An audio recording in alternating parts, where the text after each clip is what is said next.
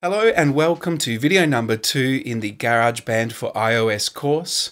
In this video, I'm going to show you how you can create your first song and also show you some really important information about managing your songs, where they're saved to on your iPhone, and how you can sync them with other devices using the cloud, Google Drive, or even Dropbox. So when you open up GarageBand, it will automatically load the last song you've been working on. And if you want to create a new song, or if you want to get out of the song that you've most recently been working on, we need to hit the downward facing arrow on the top left-hand corner right here. When I click on that, I then select My Songs. It's going to take us to this file browser. And this is actually a file browser on the actual phone. You'll see on the top left-hand corner, it says On My iPhone. So we can go and click on that on my iPhone and it will show the various folders of the Files app. And even if we go further onto Browse, you'll see there's various locations such as the iCloud Drive, my iPhone, and on this phone I have Google Drive and Dropbox installed, so that will give me an option for that. Using the iCloud Drive or something like the Google Drive is a really good way if you have both an iPad and an iPhone, so you can work on a song on your iPhone when you're on the bus, or just traveling anywhere, and then when you get back home and you want to look at it in a bit more closer detail, you can then open it up on the iPad, and any changes you've made, it will sync using that. I'm going to select On My Phone, so we can see that these are some songs that I've already created. And when you create a new song, which I'm going to do now, it will ask you a few things. Do you want to create a live loop style recording, or do you just want to do the standard tracks like a traditional digital audio workstation? And then you have a number of options here. You can start out depending on how you want to start your track. In this instance, I'm going to quickly just record a few notes on a keyboard. Let's hit record here. It's going to count me in, and I'm just going to hit a few notes and hit stop, just so I have some information to save.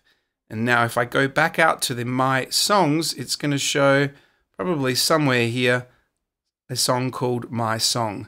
So that's the naming convention. It will just call it by default My Song 1, My Song 2, My Song 3. I would suggest naming your tracks so you can keep them in the good order and you can find your song ideas. Otherwise, you'll just have a folder that says My Song 1 through to My Song 76, which I've seen on some users' devices. So I'm going to click and hold on the song.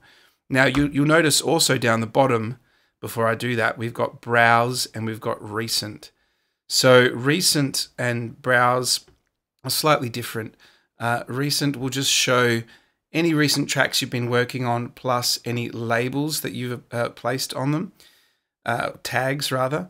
And then in the Browse, it's going to give us quite a lot more options. So in either the Recent or the Browse, you can hold your finger down on a song and it will give you options to copy.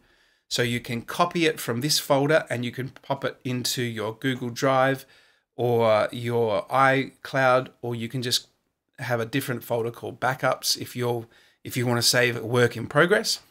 Duplicating that will make an exact copy of that within the same folder.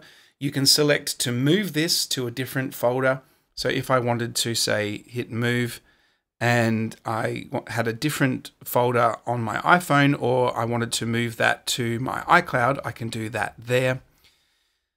I can also select info. So this will give me information about the project, when it was created, when it was last worked on, and we can add some tags from here, or we can go back, click and hold on that and select tags. So we can add a colored tag to the song. Orange or yellow could be work in progress. Green can be a finished track, or red can be a song that you've just started, because then when you go to Recent, it will show them under these tag sort of labels. We can also rename the song by clicking and holding on it, which is what I would suggest. And then that way, if we can say new song or my song or hip hop beat, I'm going to call this hip hop beat 2, and we can even add an emoji there if we like. And there we go. And I'm going to pop a red label on that to say that it's a song that I've only just started. I can also delete ideas that I haven't really worked on or songs that I don't need anymore from this screen. And the last thing that we need to look at is there's an extra option under this Browse menu. So we have a plus and a select on the top right-hand corner. If I hit plus, it's going to create a new song for me. I don't want to do that. I want to hit select. This is how we can export our song as an audio file. So if I hit select, you can see now each song has a circle on it, and I select the one I want to export, and then the menu changes down the bottom. On the farmost left, we can select the export option, which is export is often called share on iOS devices or on Mac OS devices. So on the far left, we can export our song as an MP3 or a WAV file or a number of different audio files.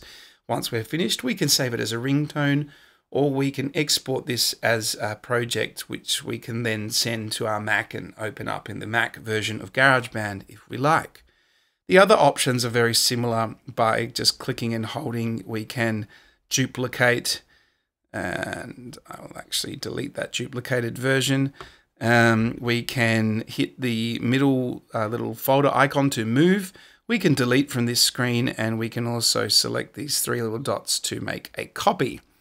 So that's basic file management in GarageBand. And the last thing you need to know about file management in GarageBand for iOS is that there's no save feature like you would have in a lot of music software. It simply saves as you go, and when you close down the app, it will just open it up the last way you were working on that particular song. So we'll see you in the next video.